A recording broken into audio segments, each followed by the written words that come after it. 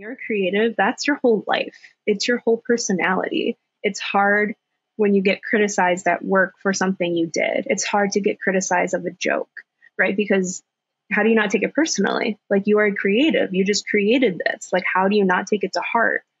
And so finding the balance of being satisfied with what I do, satisfied with the outcome of what I've created, and understanding that not everyone's going to like it has been like a big game changer for my professional career and even in like my stand-up career. And I just encourage people who are creatives to like truly be okay with that. Like, you think critiques in college are brutal? Wait till you have a CEO who doesn't believe in marketing and is tearing up your design to shreds. Like, it's bound to happen. It's going to happen. And you have to just be okay with that and know that it's not personal to you.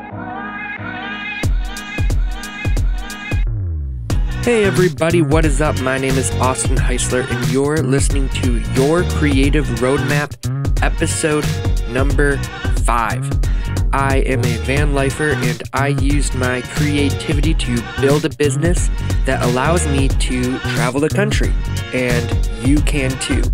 In this episode, I interview my friend Maddy, who is a content creator for the company Stikwood, and in this conversation, we talk about all the lessons that she's learned along her creative journey, from going through college and getting her first few jobs. It's a great conversation. Let's jump into it.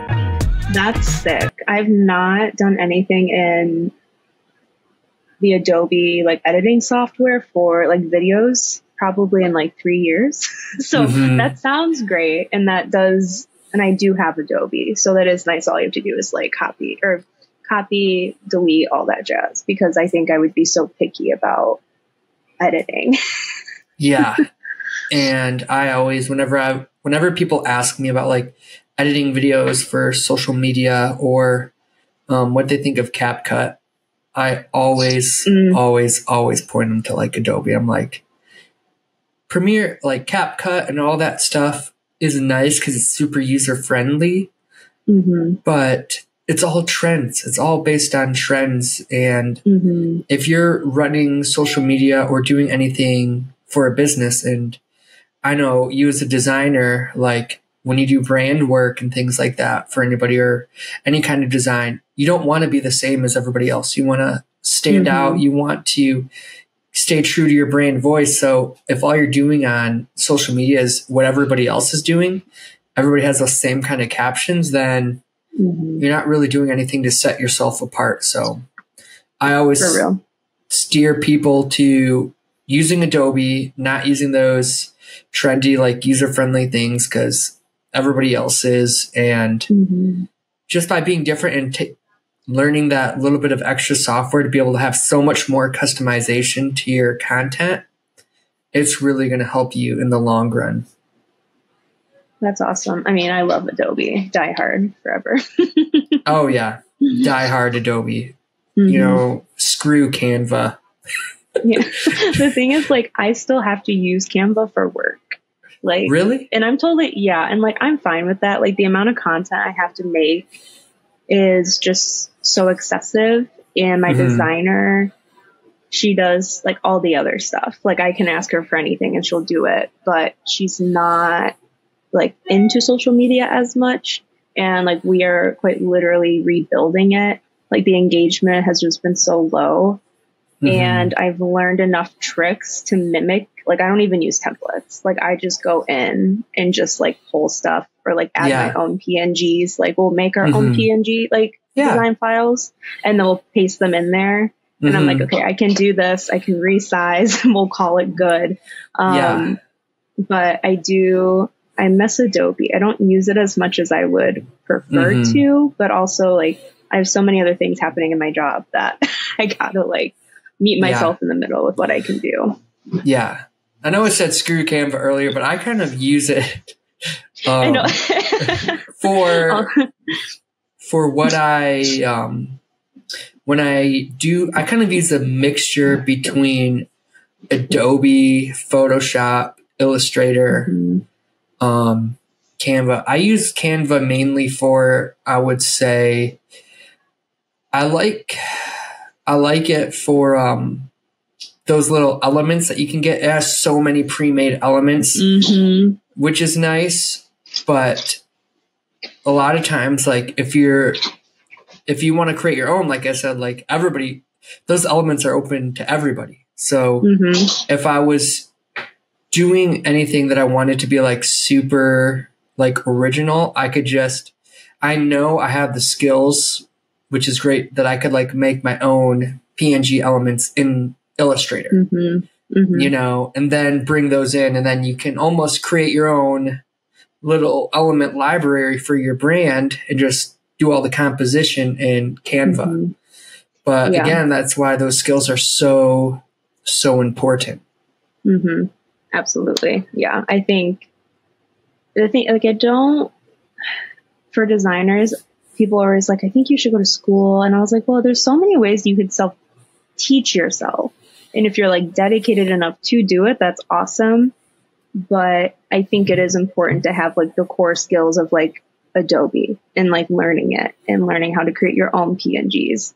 Like if I self-taught myself, I don't think I would have been as motivated, but that's also just because of my learning style. Like I have to be in a class, but I know a designer who's self-taught. I know a coder who's self-taught, and like people who can do that, that's awesome. But you need to at least like really focus on the fundamentals of like, you know, Canva's great. Everyone can use Canva, but like you said, how do you make yourself unique while using Canva is always like the tricky part. Yeah. And I really like you said about being self-taught or like versus going to school. I do a lot of self-learning now, growing my own businesses and just trying to always educate myself. And I feel like if I would have tried to educate myself from design from scratch, the first thing that I learned when I was going to design school was we had to. Do you remember those multiplication sheets you used to do in like middle school? And you had to like do them super fast and you had to memorize. My enemy. Yeah. We had to do something like that for hotkeys in all the Adobe programs. You had to memorize every single hotkey and write them all down. And would I have done that myself if I was self-learning? No. Am I so thankful and glad that I know so many hotkeys when I'm in Premiere, when I'm in Illustrator, After Effects, whatever I'm working on, whatever the project needs. Like, I'm so happy that like they gave me that skill to learn that stuff, and that's not something that I would have needed. And I feel like having structured learning is always so important. So if anybody's listening and they do want to like self-teach, like there's so many online courses now that weren't available that like will give you that structure, or master classes, but you really got to take it down, way down to the fundamentals, and even learning what X does in Photoshop, because that's going to save you so much time. And when you're in the design and marketing world, time is everything. Everything. You have to meet deadlines. So, go ahead. Sorry. Go for it. No, go for it. I was going to say, what inspired you to dive into the world of design in the first place? I've always known I wanted to be in a creative field, like I think in 8th grade or 7th grade. And I wanted to do interior design, actually. That was like really what I wanted to do. But my dad was like, you won't make any money and you can't play softball in school if you go to like an art school or something. And at the time, softball was like my whole life. And so I did a lot of research, and graphic design was like the first like creative job that came up that like you can make money for. And so I was like, great, perfect, I'll do that. And then I started like reading more about it and realizing the world around me and how much graphic design actually is a part of our everyday life, whether we like realize it or not. Like menus, billboards, posters, the stuff you get in the mail, like all of it. And that was just like so intriguing to me. I was like, everything, like all of this designs around me, and how have I like never noticed it before? And so one thing I do regret is in high school, I wish I would have taken more time for like my creative process, because I think I didn't feel behind when I got to college, but since I played a sport my whole life, like I didn't truly experience the creative side of my personality until I was in college.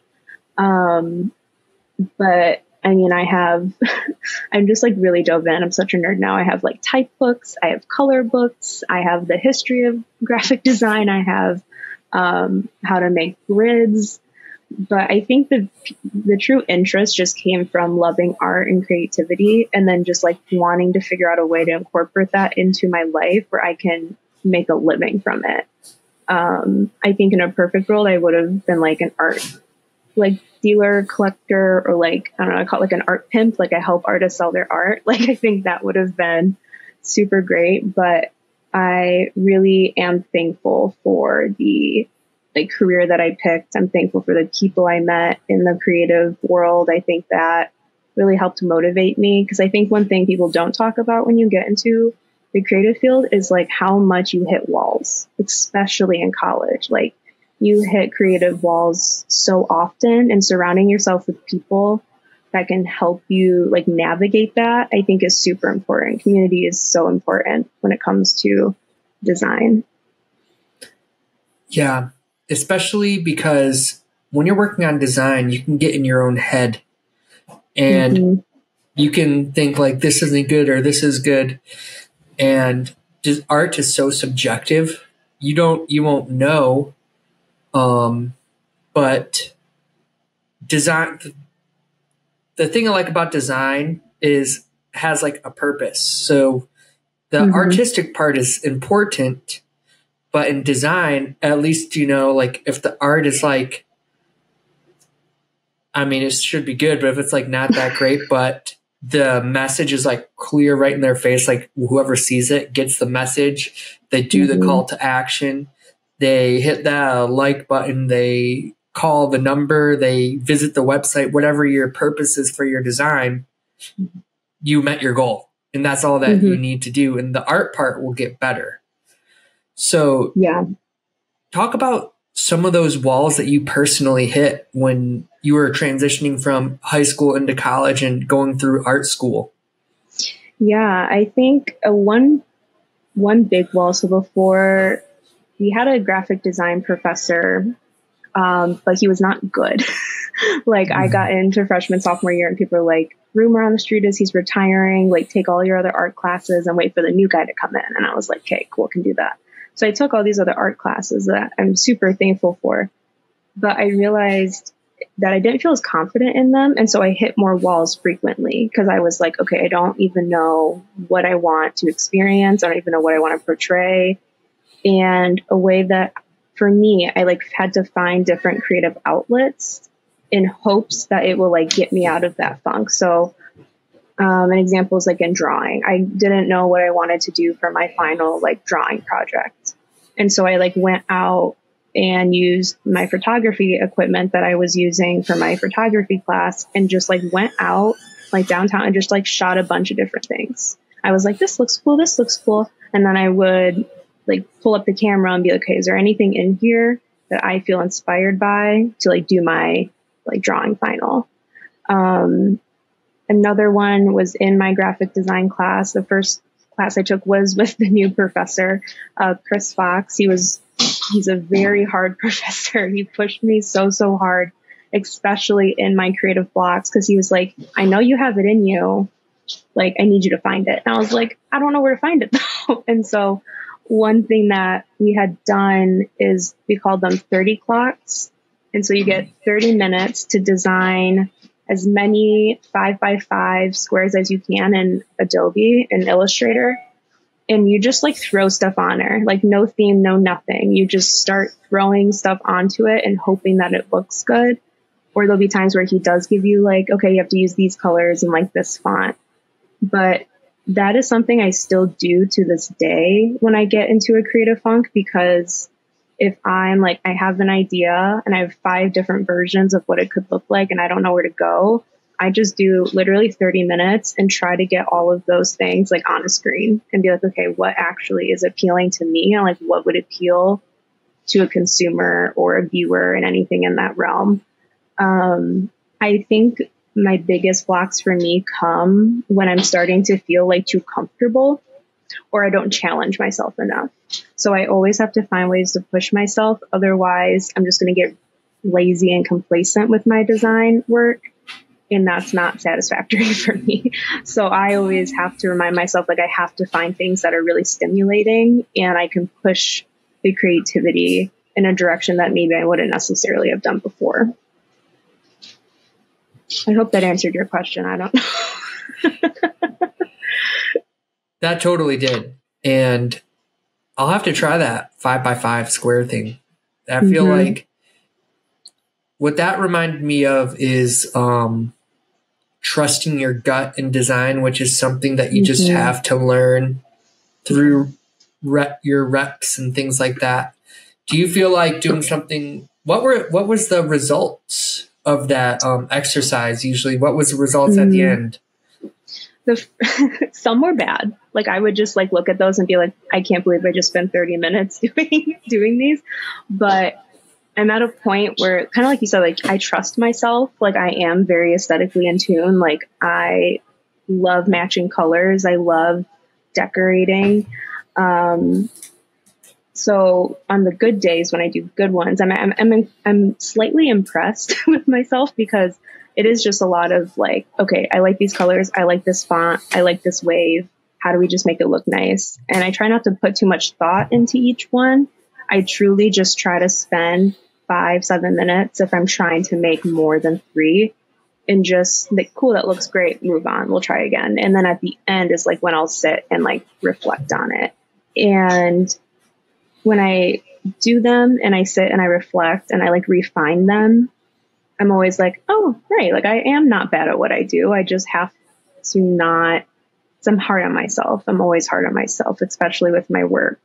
And so anytime I do create something that took me very little brain work, I'm like, yes, like I can still do this, whether it's something that is hard for me or on days that it's not. And I think that is a really great reminder, especially if you feel like if you're having like imposter syndrome and you're just like, I'm overthinking everything, like literally just pull up a 5x5 in Adobe Illustrator and just put on music and just go for it. I think people are more impressed with their work when they aren't like, I don't want to say fully present, because being present is really important, but when you aren't over analyzing it, like truly doing what you feel and like what you know, I think has been great for me, at least.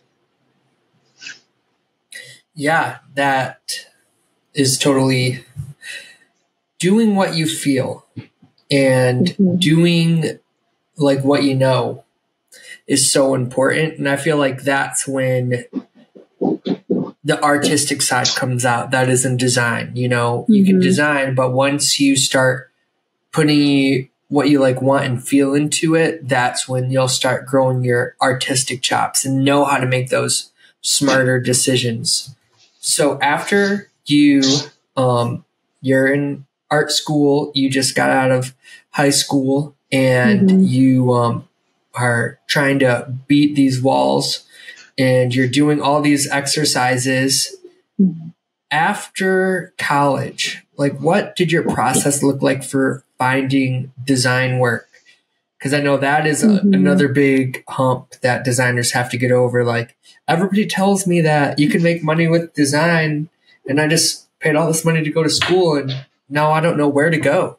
No, finding a design job after school is so hard unless you like know people or you really focus on your portfolio all of your senior year and do like internships and things like that. I did. So I graduated like when COVID. So like spring of 2020 was when I graduated. So finding a job in general was not an easy thing because people were losing jobs, things were moving to remote, some were like still in person. And so I didn't have a job until October of 2020. And I worked at Starbucks during that time, but I did some freelance, which was great.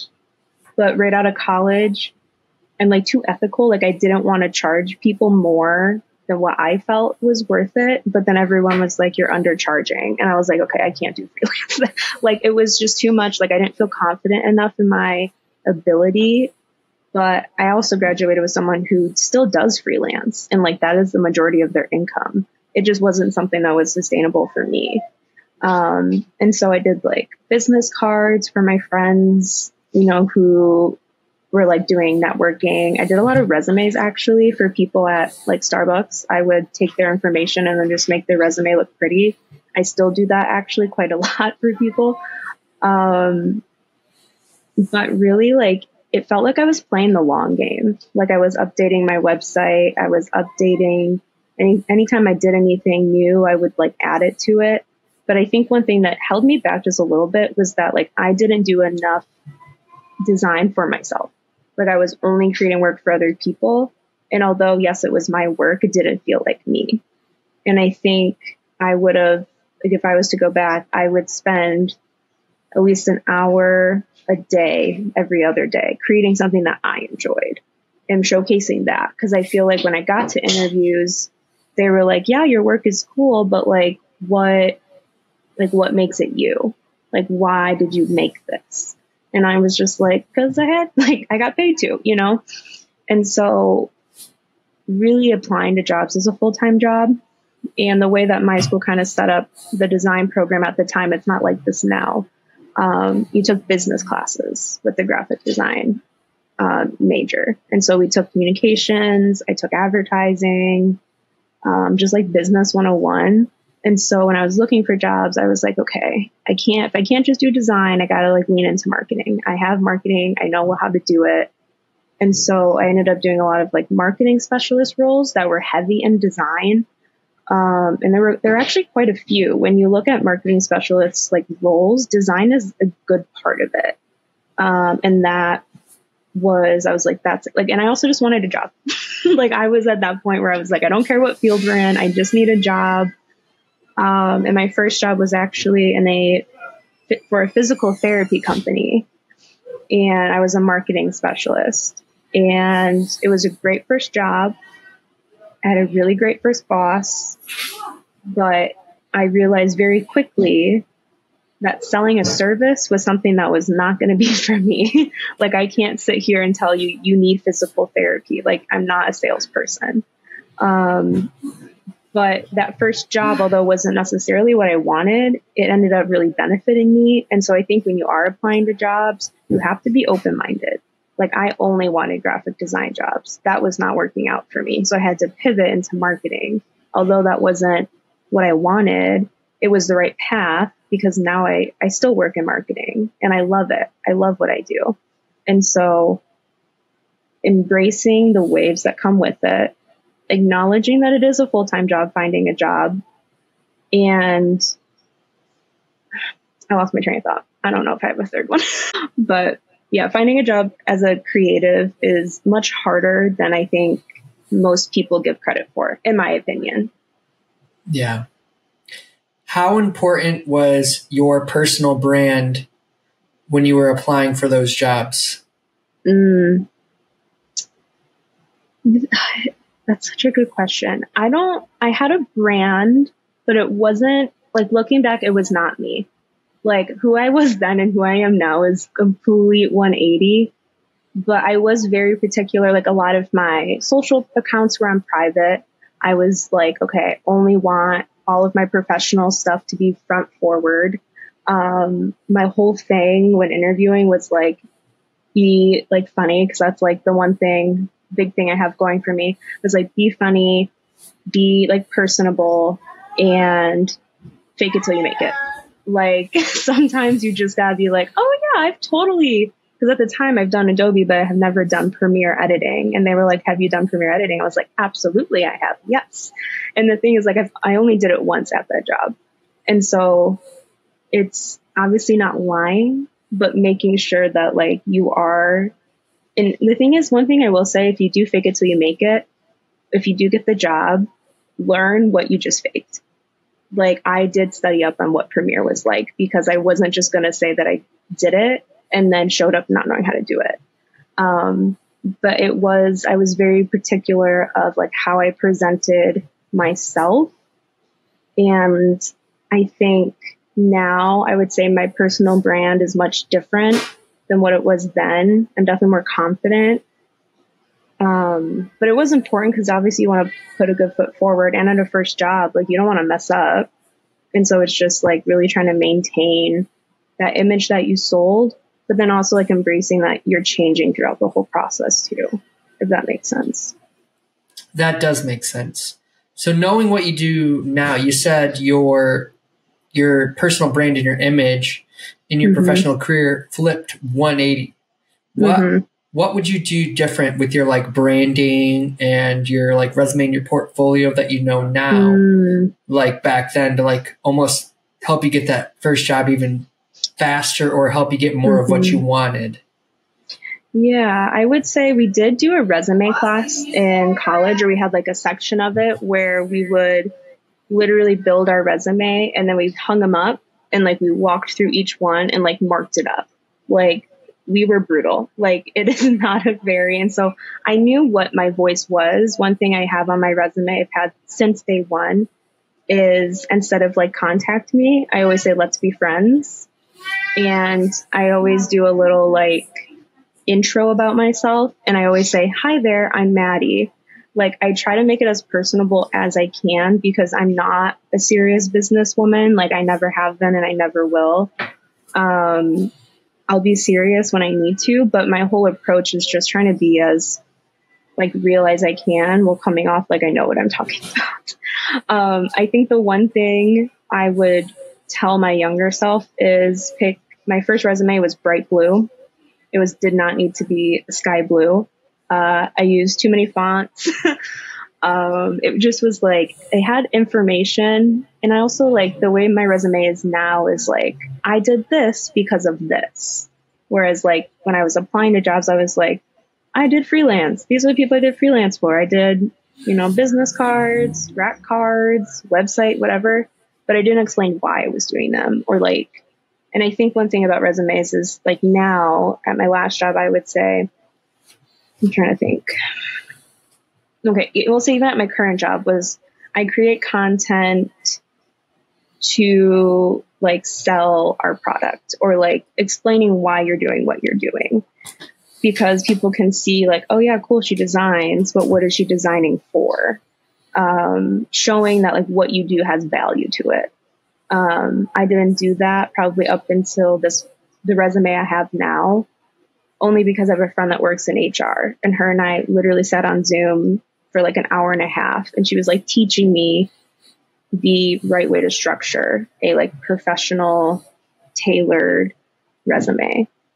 But I think everyone should watch a resume video or do a resume building in college, or even right after, because your first round of a resume, you're not going to like it. Second round, you're probably not going to like it. Like, it's going to take you 5 rounds to figure out what makes it look like you're ready to be hired, essentially.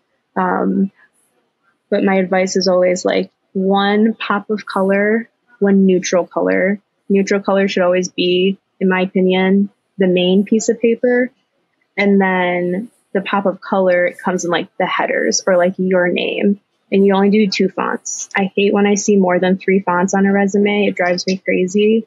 That's also just me being really picky. Like, I'll be driving, and if I see like a word that's not lined up on like a billboard or something, I'm like, how are they not lined up right now? But I think keeping it simple, but expressing who you are as a designer. Because unfortunately, as designers, like, we're not accountants, like, you don't just go to the office, type numbers, come home, and you're done.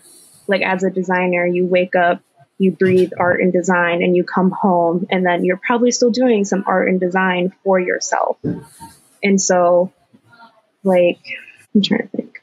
And so making sure that, like, you understand that you are presenting a professional version of yourself while trying to be as authentic as you can to your work outside of, like, work itself, but try to be as authentic as you can professionally. It's a tricky balance, but it's something that unfortunately, like, has to be done. And I think resumes is always a very great first step in figuring out how to do that. It really is. And I feel like resume is a great first design project. Like, if you're just starting in design, everything that you touched on, it'll teach you typography, it'll teach you color theory, and it'll teach you composition and kerning of all your fonts. All three of those things, like the core fundamentals of design, you can bust out in one project and really get a lot of learning. But no, I hear absolutely. you. The font thing drives me nuts too. I feel if I see something with, like, so many fonts, I'm just like, why? Especially like on menus. Like, if I see a crazy menu, I am just like, there's no way someone sat and did this, like, consciously. I was like, there's 5 fonts, there's 5 different colors, there's a million images. Anytime there was this one menu, and I compare it to the Schitt's Creek, like, menu. Have you seen Schitt's Creek? Yes. Okay, so in the cafe, and it's just like a never ending menu. I had one of those once, and it like every page, different color, different fonts. And it, like, could have been cool if it was done right, but I'm sitting there looking at this, and I was like, this is insane. There were probably like 10 fonts in total, and I just couldn't handle it, honestly.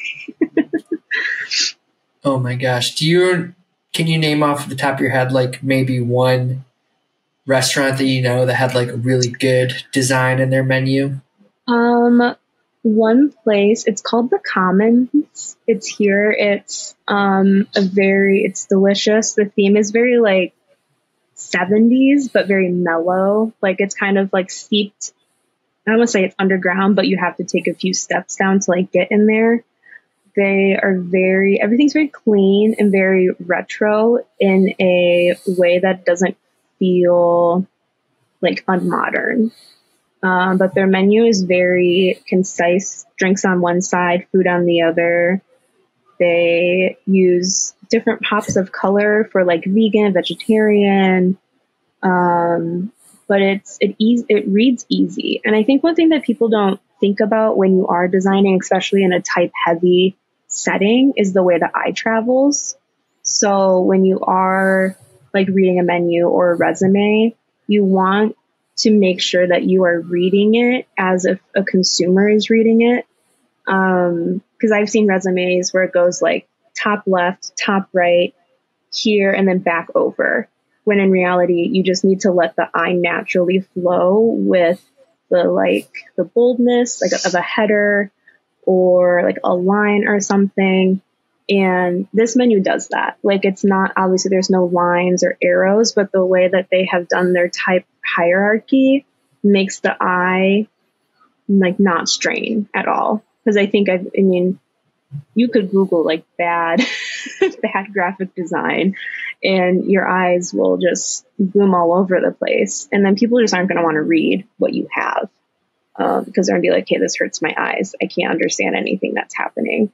And so that's what I look for when I'm at when I'm at a restaurant. It's like, how easy is this to read? How do I enjoy reading it? Is it easy to read? Because sometimes places will also do, like, 4 sentences of what the meal is. And I'm just like, I just need to know the ingredients. But that also just makes something longer. I'm all about, how do we make it as concise as possible in a cute way that people enjoy? Like, I don't need extra information that comes with it. But they are the first place I think of that have a great a great menu. Yeah, no, that makes sense. Readability is huge. So going back to your first job, what were some important lessons that you learned when you worked at that first job? Oh gosh, so many. My first boss's name was Leanna. Absolute girl boss to a T. She had 3 kids, a full life. And she was just like one of the most inspiring first bosses I think I could ever have. And she was someone who could lay down the law and then be like, oh my gosh, like you did so good. Like she was able to balance the hardness with the softness. And one thing that I learned really early on, I'm a big exclamation mark person, like through and through. And especially with women in any field, adding like an exclamation mark or using more words is like, I don't want to say it's unprofessional, but it's almost like, okay, well, we have to be extra friendly because we're in this industry and like we don't want people to be upset. And so one thing that she had taught me, and we did weekly one-on-ones, and she's like, you're doing so great. She's like, I want you to be more assertive in your emails. And I was like, what do you mean? And she goes, I love that you all love exclamation points. She goes, but you don't have to do that here. She's like, you are now like a working professional. And if you don't want to do something for someone and you're able to explain it to them, that's fine. And she goes, you don't have to like be overly friendly. You don't need to try to be friends with everyone. She's like, you can be like just working colleagues with people. Right. And so she taught me how to be more assertive in my email writing. I'm still a very friendly emailer. I don't like to use the sharpness in emails unless I really have to. But she taught me how to like write emails that I didn't have to over explain myself and be like, I'm doing this because of X, Y, and Z. She was like, you're doing this for one reason. They don't need to know the other ones. Like you are in this job because I trust you to do this job. You don't have to explain yourself to everyone that comes up to you and tells you to do something. So that was the first thing I learned, was to be more assertive. And I've always had a hard time with that. So having a like person I admired be like, you need to do this. I was like, okay, I can do this. I learned how to like advocate for myself. Like I wanted a title change. So I ended up being a marketing specialist to a creative marketing specialist, because I didn't want to stay like just in basic marketing. I wanted to keep doing design, and my end goal in my career is a creative director. And so like, I was like, if I want to get there, I need to start having titles and work that can back up that goal that I have for myself. And so she taught me, to advocate for myself. Like there was a day where I just like wasn't feeling well, and I came into the office, and I didn't need to come into the office. And she was like, she walked in and she goes, you look like shit. And I was like, I feel like shit. You're right. And she was like, just go home. And I was like, well, I have to be here. And she's like, no. She's like, you should have just told me, yesterday or this morning that you weren't going to come in. And she goes, I need you just to like be okay with saying no. And she goes, and that's okay to say no. And that was like another really big thing, because I don't like saying no. But those like 3 things of like being assertive, advocating for myself, and saying no were like just the 3 biggest things that I think I needed as like a little green bean entering into a work field that is not going to be super friendly all the time. Like work, you're going to have bad days and you're going to have to be the bad guy. And she taught me how to navigate that in a way that was comfortable enough for me, because I'm not someone who's going to call you out in a meeting. Like I'll voice concerns, but like she would be like, no, I don't like that. And here's why I don't like that. And here's how you're going to do it different. Or like if there was some kind of conflict, she would just bring it up like in a meeting. And I was like, that's great for you, not for me. And so she did a really great job of meeting me in the middle on the things that I needed to improve on. And I think just like that sentence alone, like makes her like the great first boss that I could have had. I love all of those. And when you learn to be that assertive person, and when you like, it just grows your confidence, and it also teaches you how to make design decisions, even though they weren't necessarily design things that you learned.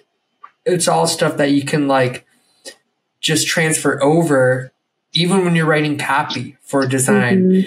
Okay, maybe this doesn't need to be friendly. Maybe it's more of a serious thing. So I don't put as many explanation points as you said.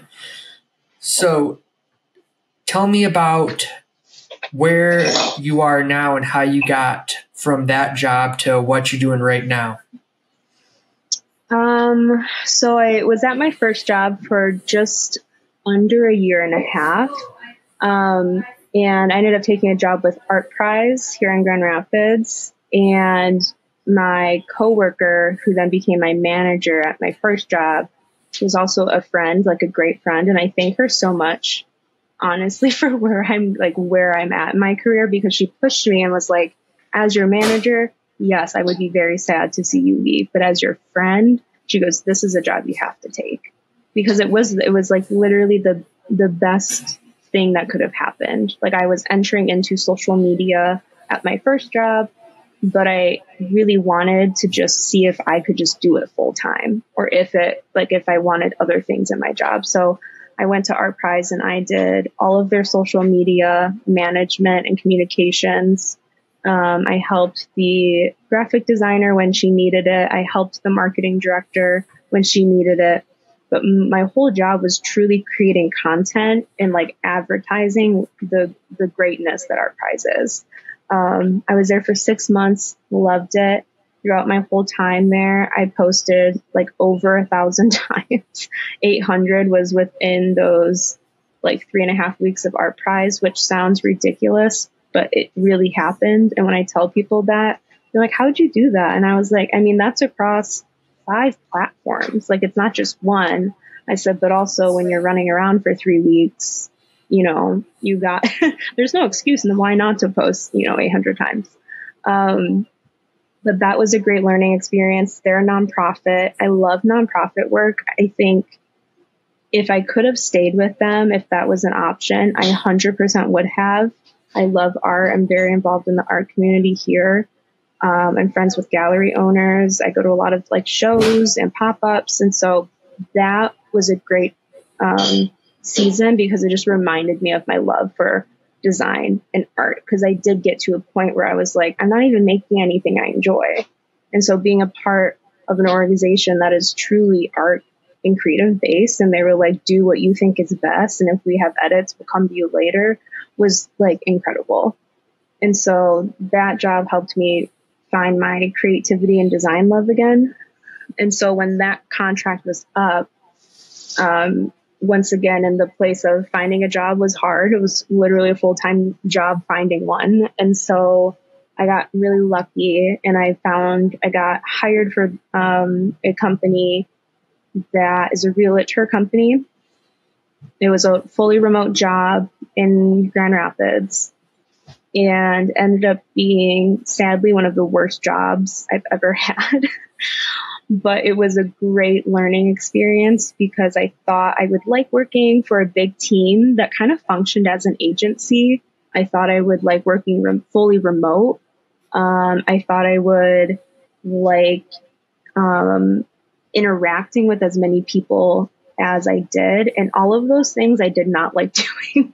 And so it was interesting learning that about myself and being like, okay, I thought I would like to be a part of a big team, but no, I mean, there were 20 people on our team. And I just was like, I don't want to have to talk to 20 people every day. Like, that sounds like a lot. And they gave me like monitors, so I could only work from my house. I couldn't like work anywhere else. So I was very creatively blocked as well. The work itself was nothing that was new to me. Like, I had done that at my other 2 jobs. And so it just wasn't stimulating. I wasn't growing. I was at this point where I was like, I want to grow. I want to challenge myself. And this job is not doing it for me. And that was a really sad realization, because I had so much hope going in. But then, of course, realizing like selling a service is once again not for me. And so I think that was my like, okay, my next option is e-commerce. And that's what I'm in now.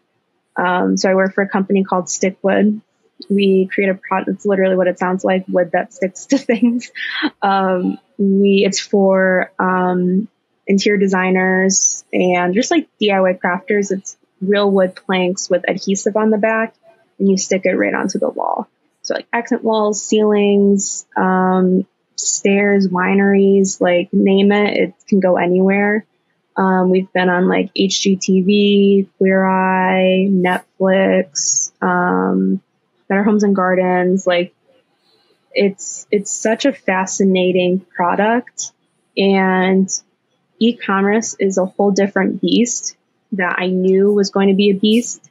But now that I'm in it and I've been at this job for 3.5 months, I am like going to be consistently learning about e-commerce probably for the next year, because it's not a service. It's not a nonprofit. You are quite literally trying to sell something to people. And that is something that has been a bit of a growing pain for me, is learning to sell something in a way that's not aggressive, that is resonatable for interior designers, decorators, DIYers, people who work on HGTV, like all of that stuff.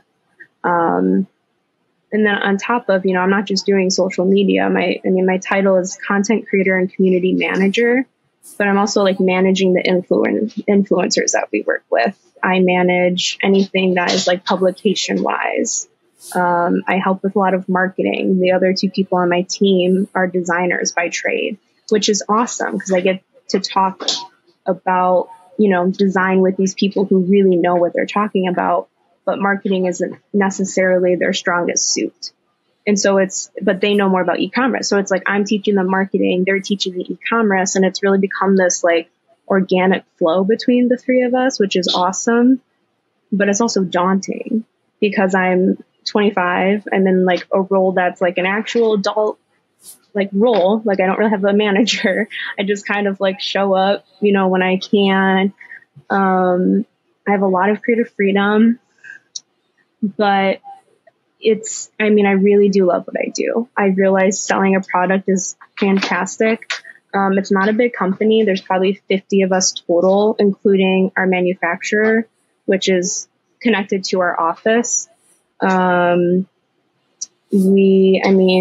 The things that we do, we can print art on our wood, which is super awesome. So we're like partnering up with like artists and businesses for us to like get, either a true artist design or a photo, and we can like paint it and print it right onto the wood.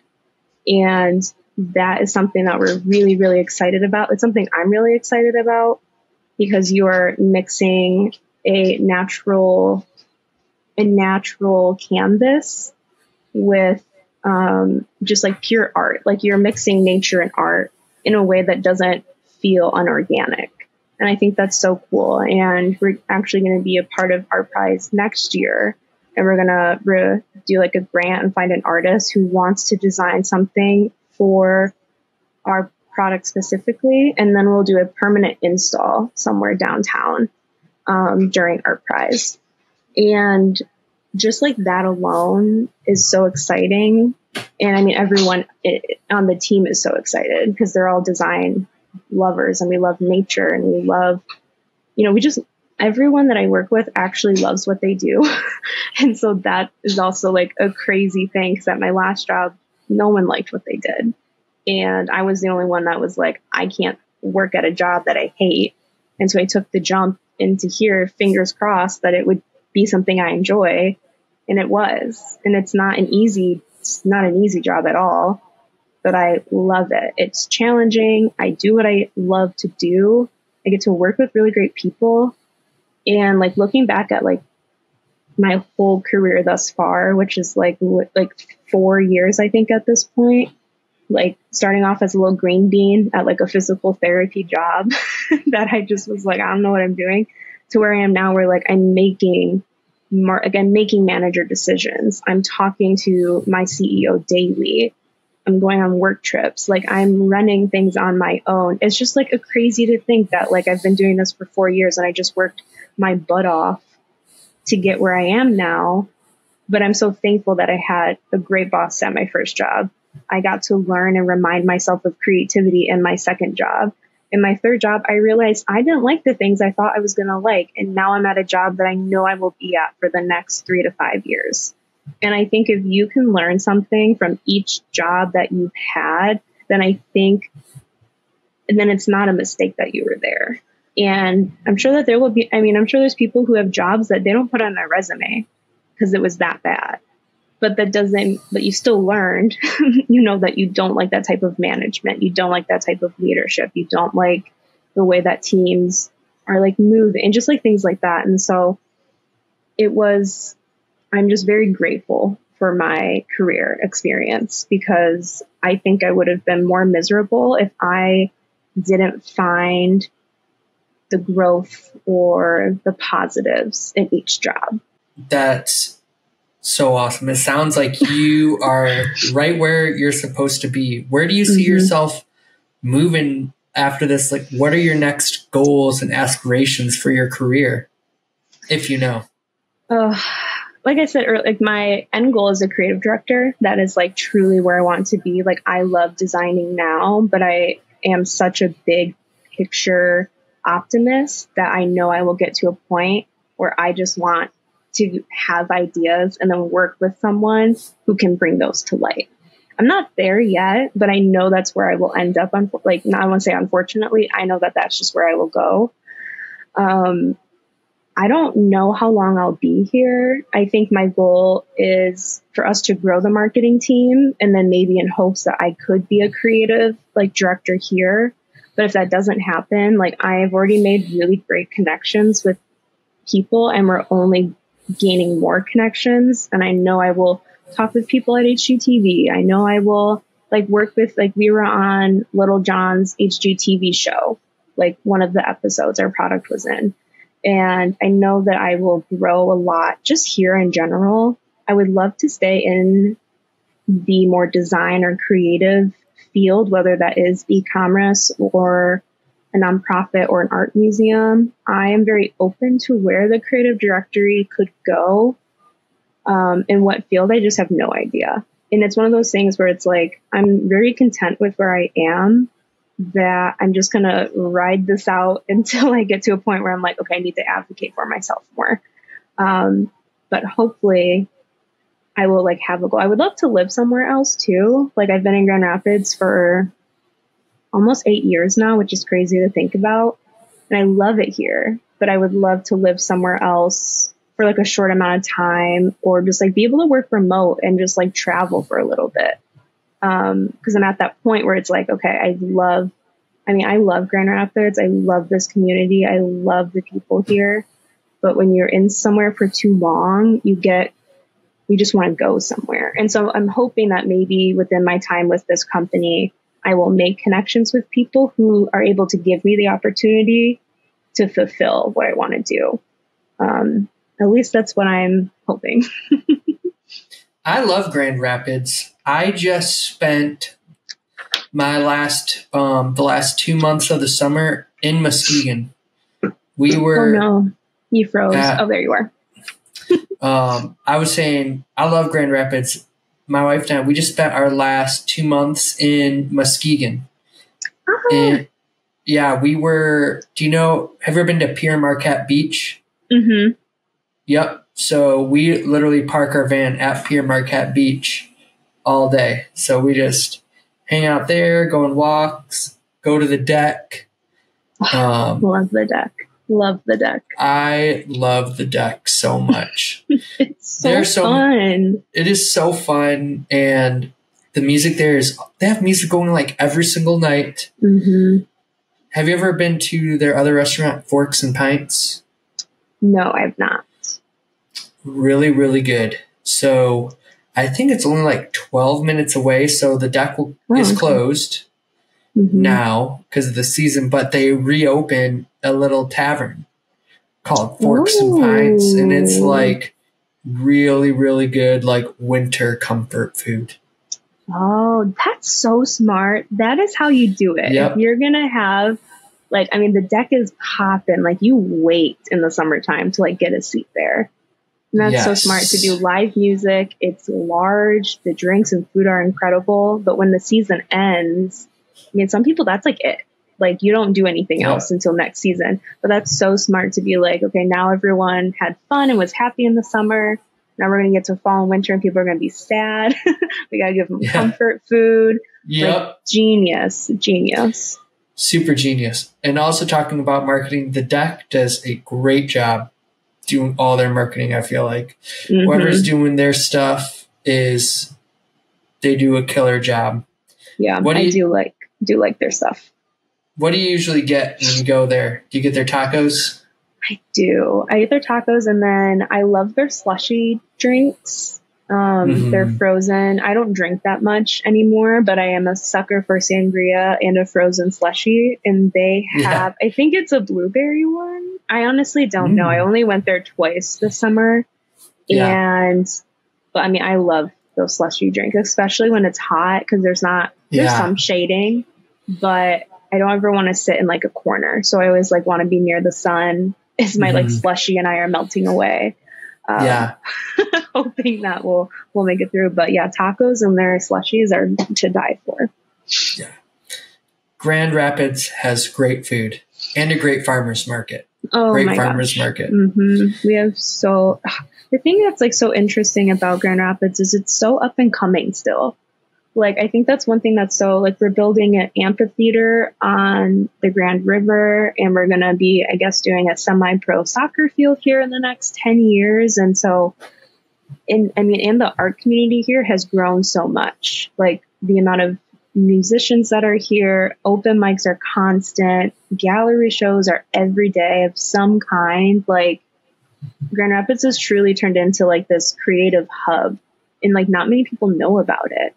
And so my hope is that people will start coming to Grand Rapids and start creating work, just because we're in the Midwest. You don't have many creative pockets. And so I love Grand Rapids. I will sing its praises all day. Absolutely. So to finish this podcast off, tell us about your comedy career and how that's going. I've actually taken 2 months off, which is surprising, but my life got crazy and sad and messy. And I just was like, I will be able to laugh about this in 2 months. And I'm at the point where I'm ready to laugh about it. But I've been doing stand-up since, I think, January of 2022 was my first show. And it actually had been something I wanted to do for a really long time. I've had people be like, you should do stand-up. And I'm like, me? No. But it was like, I'm so glad I did. It was actually a New Year's resolution for me going into 2022 was I want to do stand-up and I want to feel confident enough to open myself up to dating. Those were the two things I had. I don't do anything more than two because I want to accomplish those things that I do. So stand-up was my biggest one. And the first show was at a bar called Turnstiles, and it's one of my favorite bars here. They have this incredible, it's called a raspberry beret, and it is the tartest raspberry drink you'll ever drink. But I went there, and they only did music live nights. Like, they've never had comedy. And so I show up, sign my name, and the girl comes up to me and was like, hey, you're next. Just keep it at 3 songs. And I was like, well, I don't sing, I tell jokes. And she was like, oh my gosh, really? That's so exciting. You've never had anyone do comedy here. And I was like, I've never done comedy either, so you shouldn't hype me up so much. Like, let's keep it chill. But I went up there terrified, felt like I was going to throw up, and then like came down, and there were people who were like high-fiving me, and they were like, that looks like you've been doing that for years. And I was like, nope, I just faked it to you guys. But once I did it once, it kind of became intoxicating. Like, I am such an introvert, so I don't put myself out there too much. But doing comedy, I don't take things too seriously. I joke around all the time. I love it. It's who I am. I embrace it. And so going up there and people having to listen to me tell jokes for like 7 minutes is like perfect, because it like it feeds my extrovertedness enough to where I'm like, okay, I can do this next week. And so I slowly started embedding myself with different people who have different like shows. Every night there's a different place you can do comedy, and learning how to find those people was really nerve-wracking. Stand-up comedy has taught me how to, one, like make yourself known, because I am someone who just kind of will hide in the background. Like make yourself known and ask for what you want. And because most of the people in comedy are men, are like white men. And so I'm in a crew of like, there's probably 10 women in Grand Rapids, 10, 15 women who do stand up. And if you aren't vocal about what you want, like where you want to go, like you're not going to be just gifted like your time or anything. And so that really taught me of like, hey, I want to do your show next week. Do you have time? If not, when's the next time you have available? And just making yourself known. I have found like it's healing in a way too. I think because I probably would have been a theater kid in another life, like looking back. But doing stand up is something that I've been really able to lean on as a creativity outlet. Kind of like I was saying, how you hit walls, like the few ways I get out of that is now like comedy. I love doing physical collage. Like I'll just get things, cut them up and paste them together. But comedy, like I use humor as something I use in my marketing work. Like I don't want you to feel like you're just reading this super boring blog about like why or how we make our product. Like I want you to like see a post or a video and be like, oh my gosh, that was so funny. And then save it and then come back to it. Like humor is like, in my opinion, such a key part in marketing because people remember humor. They aren't going to remember that you just had someone speak at you for 10 seconds, whatever it is. And so comedy has been a really great way for me to express that side of my like career. Obviously the comedy is going to be different than me going up and doing stand up on a Tuesday night. But it's been awesome. I think if anyone wants to try it, do it. Like truly if you do it once, twice, you're going to be like, oh, okay, it's not that bad. Especially if there's tons of other people going up. Like some people will remember you if you have like a baller joke, but ultimately like people are just there to laugh. Sometimes they'll come up to you. Most of the time they don't. And it's just nice to be like, oh yeah, that one girl told one funny joke, but they don't know my name. They don't know where I live. They don't know how often I do this. Like you're kind of also anonymous in a way. But yeah, I took the last 2 months off, which honestly was probably really good for me. I was writing jokes nonstop and none of them were anything I was like proud of. And so now I'm at the point where I've gotten through this period of my life where I'm now like, okay, I can laugh about this stuff. I can write about this stuff. Kind of when you enter into a new era of your life or comedy and you have those new set of jokes, that is like a big trial and error, right? Because I can go and I can say this first round of new jokes. Some of it will do well, some of it won't. But now you just have like a month and a half of retailoring that joke for it to be good. Same with design, right? Like you go back and update and update and update. And I think stand-up comedy is design and creative in a way. And I try to find the similarities between like what I do and comedy. One, to just keep myself on track, to be like, okay, you are a creative person. You have different creative outlets that you can work through. How can they complement each other? Because like I said, when you're creative, that's your whole life. It's your whole personality. It's hard when you get criticized at work for something you did. It's hard to get criticized of a joke, right? Because how do you not take it personally? Like you are creative. You just created this. Like, how do you not take it to heart?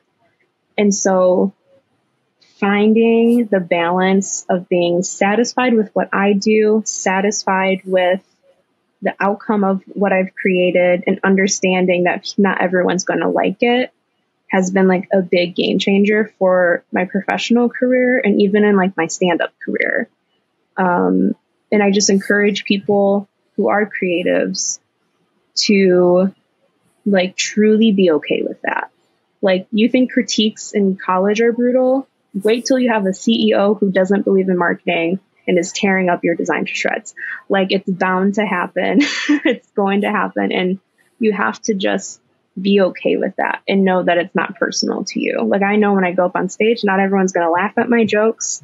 That's fine. I know my target demographic, but I go home and I get sleep at night because I know at the end of the day, it's not going to matter. But making sure that you have the thick skin and acknowledging that it's not you that they're attacking. It's just they don't understand what you're creating. And so it's your job to explain what you're creating in a way that is like something you're comfortable with and something that makes other people understand.